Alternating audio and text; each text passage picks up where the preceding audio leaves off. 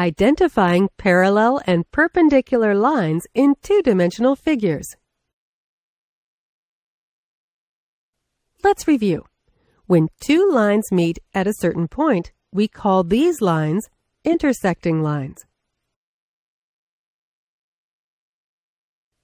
And when the angle formed by the two intersecting lines is a right angle, we call those lines perpendicular lines. And if a pair of lines never intersect, then they are called parallel lines. The distance between two parallel lines stays the same no matter how long we extend them.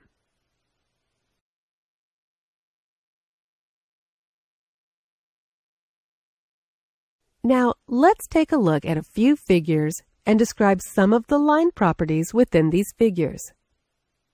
Here's the first figure.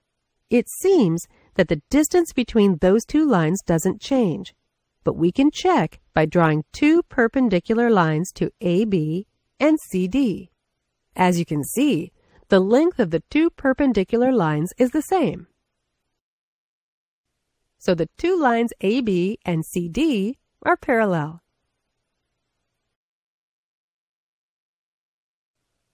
Moving to the second figure, we have several intersecting lines. For example, line BC intersects line EC. Also, line BA intersects line AD, but the intersection forms a right angle, which means that these two lines are perpendicular. Similarly, AB is perpendicular to BC. As you can see, the distance between line AD and BC doesn't change. This means that lines AD and BC are parallel. What about the two lines CE and DA?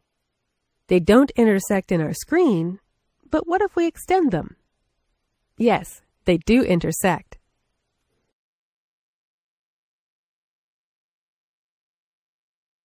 Now, let's take a look at this figure. Here, we have line AB that intersects with line BC.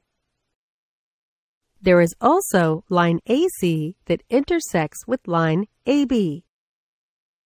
Finally, we have line BC that is perpendicular to line AC.